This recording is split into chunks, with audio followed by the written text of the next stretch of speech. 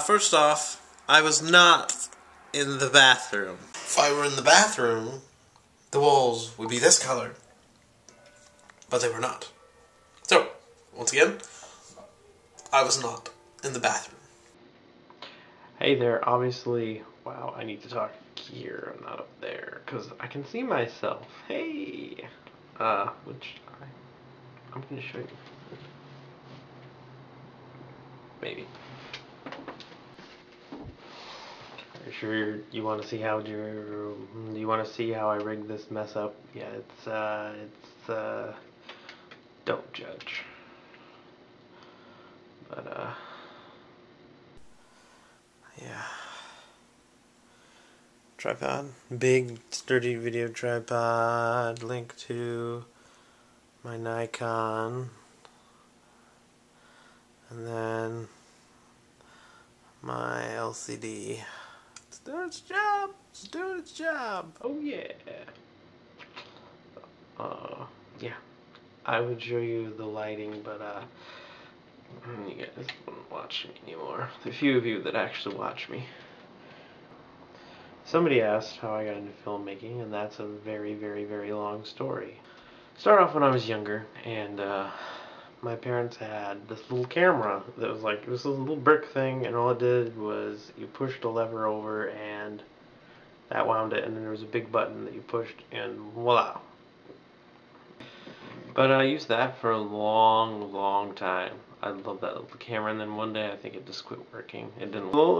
Slowly I moved into video.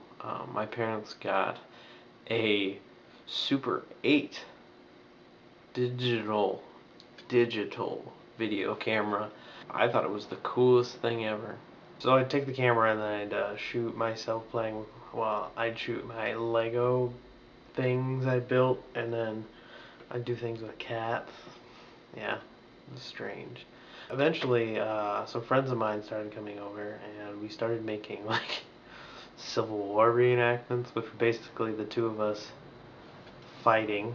And then I did some reenactments of stuff. And then it turned into, eventually I had this really ugly clown suit, and we would do this, I think it was something in Mr. Happy, and my friend played a clown, I was always a sock puppet, and we'd just do these little things that we thought were funny. We thought they were hilarious. Then it kind of died off for a while, because I think something happened to the camera, like it quit working, it wouldn't record anymore, but it would play, but it wouldn't record, and then I was like, oh. From there I went back into photography, and I used my dad's 35mm a lot. Well, not a lot, but I used it a decent amount. And I did that in my photography class I took in high school. I took a lot of photos. A lot of them didn't get printed in high school. A lot of them were bad, because it was like I went from, and I had no idea what I was doing. I just knew how to kind of frame and take a snapshot, which is important. Speaking of photography, my current favorite photo that I took recently is this one. This photo is of my girlfriend, Caroline. She started off by just putting the hat on, and then I added the scarf, or we found the scarf.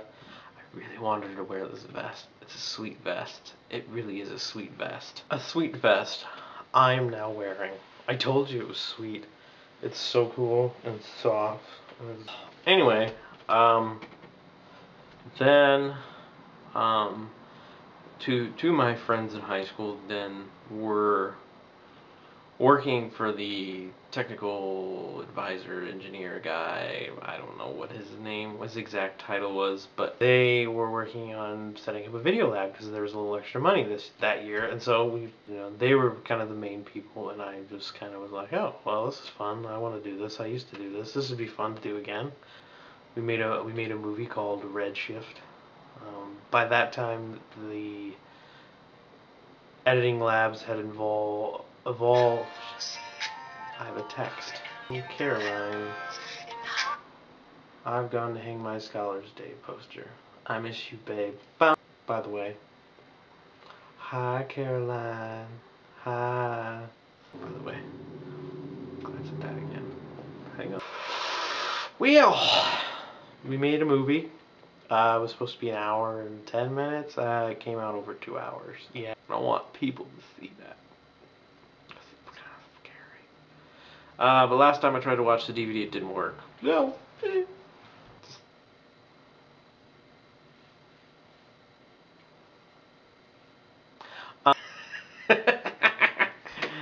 and this is really fun. This is so fun. So fun. You try to shoot a short documentary as well as a film short this summer. See what happens there. I had one other question that somebody posted, and that is for me to explain why I'm weird. I am weird because